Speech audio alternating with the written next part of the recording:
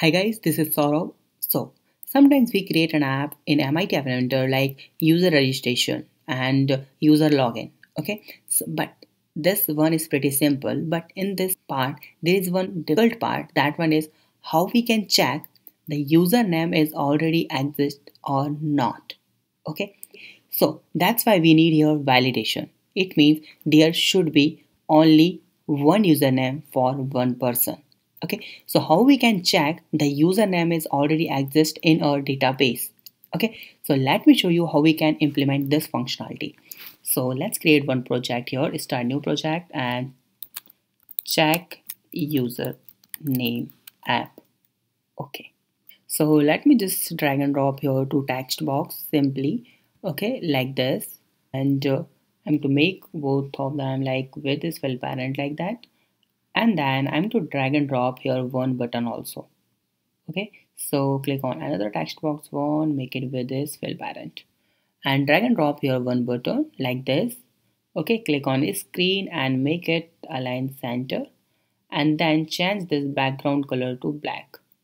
Click on this button and change this name to something. You can say login also, or you can rename anything, like you can save the data button also rename. Fine, now rename this or something like this, change background. Now let me just drag and drop one CloudDB storage option here, this one is storage CloudDB, right? And go to the block. So whenever someone click on this button one, then we have to store text box 1 dot text data and text box 2 dot text data. So just text box 1 dot text this one and copy and paste this one. So we have to check your condition. If the username is already exist, then we will not store your data and we will not store the data. So how we can do this? So there is one solution for that. So we have to use your if else condition.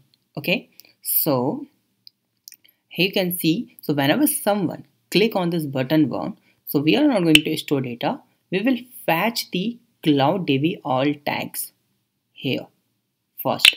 Then whenever we fetch the all tags, then here you can see the CloudDB and you will find your option of the tag list. When tag list we will find and get, then we will call here if else condition. Here you can see the if else condition, this one here like this, and then you can see the option of list and you can see the is in list.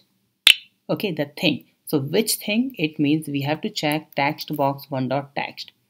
It means if the is in list is Saurabh and which list, and we will find this cat value, and from that this will fetch the all tags, right? All tags.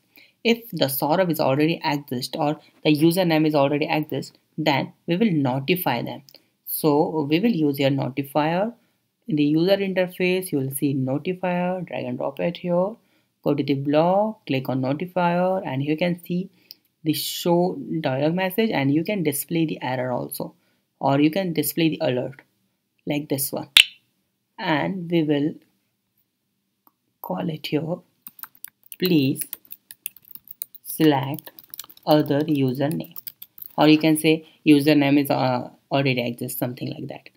And if the username not exist, it means in the else part we will store the data simply, right? Now let me run this app in emulator and let's see how it's work. So you can see that we have two text box. Okay, so let me just put some information here. Suppose my username is Saurabh and the password suppose is 1 2 I'm using here text box. You can use here password box also.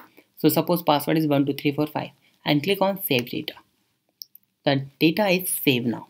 Okay, but now let me just click on again this save data, because I'm using your name Saurabh, and if I just change password also, so that doesn't matter, and click on save data, and you can see please select other username. Here you can see notification. You can call here notifier message also, like you can see notifier, and you can see the option of show message dialog. So we will call it here just copy and paste this in this message, and then just copy this title to something, username or something, whatever you want, and the button text is okay. Right, I'm going to make it okay. Fine, and let's see how it's work now. Let's put the value is Saurav and the password is something, anything else, anything, and click on save it. And you can see, please select other username. Okay, it means username is already exists, right? So click on OK and then just put Saurav 2 and save data. Data is saved. You can display the message also that this data is saved. So for that we will call again here. After saving the data is saved. Data is saved. Or you can say like your account is created, something, whatever you want. Now let me just put another value, just suppose Harry. Okay, and the Harry 1 2 3 4 and click on save data. You can say data is saved. Okay, click on OK.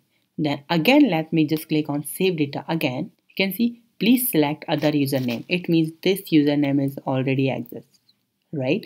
So that's the very simple condition you can use in your registration and login page in MIT App Inventor. Okay, so thank you so much for watching this video. Please subscribe my channel, like this video and share this video. Have a nice day. Be safe. Bye bye.